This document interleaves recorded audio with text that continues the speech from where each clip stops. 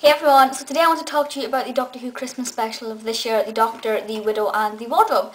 My apologies that I didn't get around to doing this yesterday, Christmas Day itself. I didn't actually get to watch it until today, Boxing Day. And I'll do my initial thoughts first, and I'll go through it sort of scene by scene and do a more in-depth analysis. Initial thoughts, I think the first half an hour was a drag, and then the second half was really, really good, very emotional. A lot happened. The fact that it was sort of a clone of Narnia, well, kind of, there's Narnia elements in there, it wasn't exactly identical. The fact that it was a clone of Narnia there kind of annoyed me a little bit. I didn't mind A Christmas Carol last year, but I kind of want them to have original stories, not stories that take elements of other sort of classic stories and traditional stories. Didn't like that. I'm like, where's your originality? But if you've seen any of my sort of Series 6 reviews and some of my Series 5, you'll know that Doctor Who, in my opinion, is just lacking originality now. It's copying ideas from other places, it's recycling characters, recycling old stories and things, and that is annoying me a little bit, but I'll not go into that too much.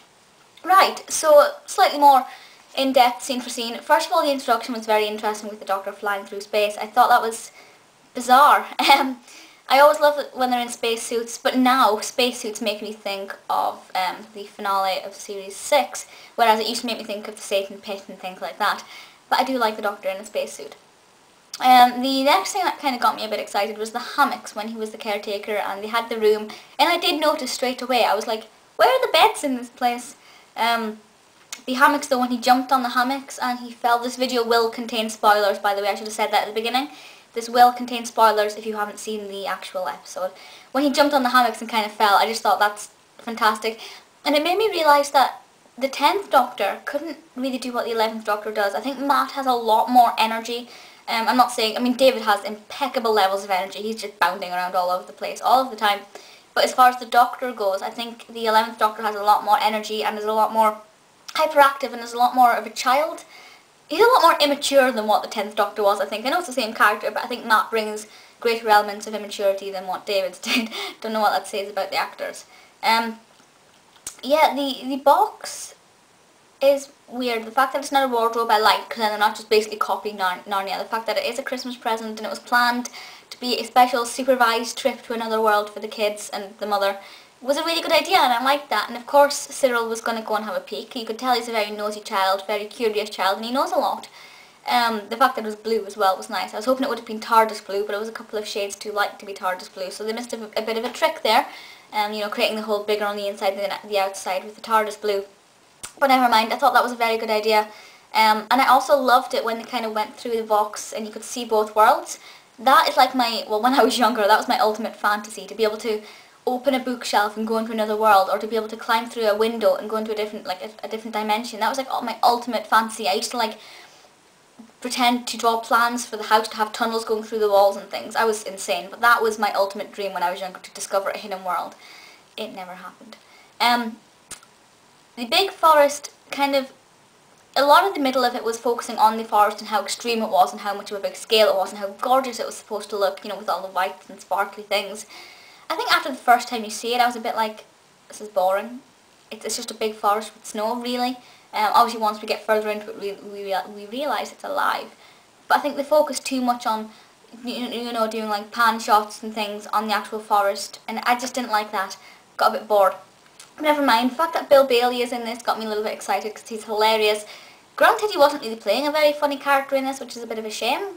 I think that's an opportunity missed there. But that's quite nice. And obviously the big issue here is the wooden people, and these wooden people, are they alive? Are they just statues? What's going on there? They're not scary. I think they could have been made a lot more scary. But wood scares me anyway, because it's all textured and it's all cracking, and I've got this thing about, it's hard to describe, but the texture of those people was what was scary to me, not their actions.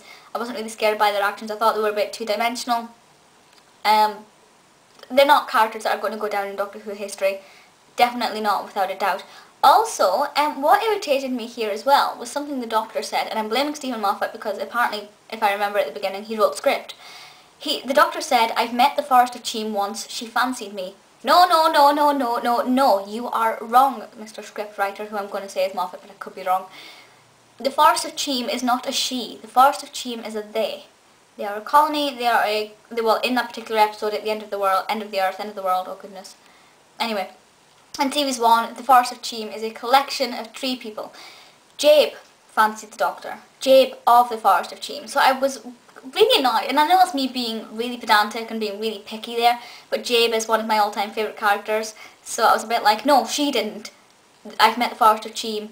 One of them fancied me would have been the right way to say it. Or whatever, you know, change it completely.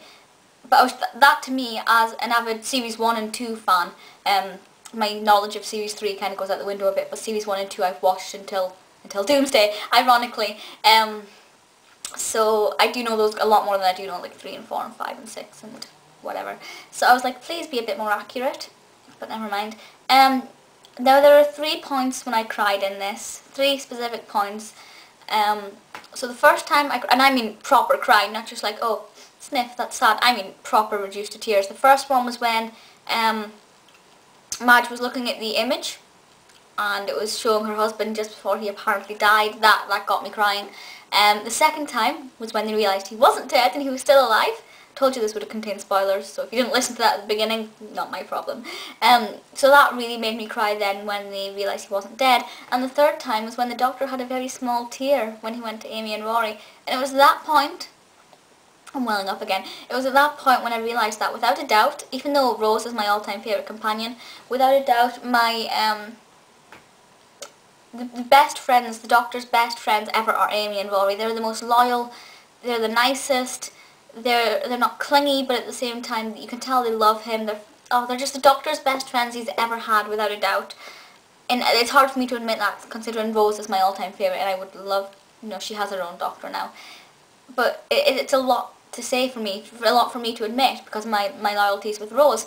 But Amy and Rory are without a doubt the Doctor's best friends ever, and it's phenomenal. What they bring to his life is fantastic, and I'm annoyed still that they're leaving halfway through Series 7. That really has annoyed me quite a lot. They're irreplaceable, and Doctor Who's going to end after the 2013 50th anniversary. I've said that from the beginning, well, not from the beginning of Doctor Who obviously, but like from the announcement of the 50th anniversary special, Doctor Who will end after that. And I hope it does, because I don't want it to sort of fizzle out. I want it to end on a high.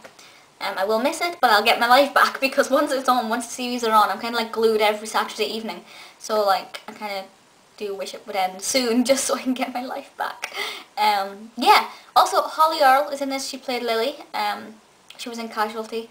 I just like to point out that she is the same age as me. Well, she's 5 months younger, but 1992, and she is the same height as me as well. So it was really nice to be able to look, and first of all, to find somebody else who was my age and height is lovely.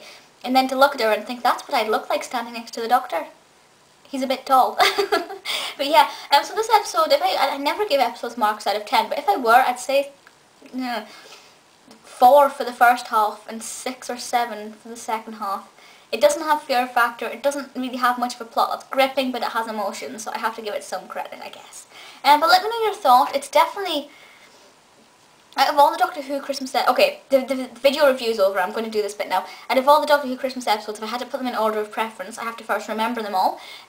First of all, let's see, the Christmas Invasion. It was 6 years yesterday since the first day I ever saw Doctor Who. To me, that's what Christmas Day is all about, celebrating my Doctor Who anniversary. So the Christmas Invasion is number 1. Then oh goodness, the David's Part 1 thingy. I can't remember the name of these episodes. My memory isn't good. The 2008 one, and then 2009. 8. Oh goodness, see, I'm pulling with these. Anyway, the Christmas Invasion, David's Part 1 of the finale is at the end of time, I think it is. Then I'd have to say the Christmas Carol, A Christmas Carol, and then I'd say the Runaway Bride, and then, The Next Doctor, The Voyage of the Damned, and this one. How have I just got 7? Oh, whatever. Let me know your thoughts, and also rank them in order, and I will put in order in the below bar my favourite 6 or 7. My memory is horrendous. But yeah, so this was alright. It's not as if I'd say don't watch it, because it is good, but it's a bit disappointing for being a special Christmas episode. It's lacking. Yeah, but let me know your thoughts. That's it for just now. You'll be pleased to know, and I'll see you all next time. Bye!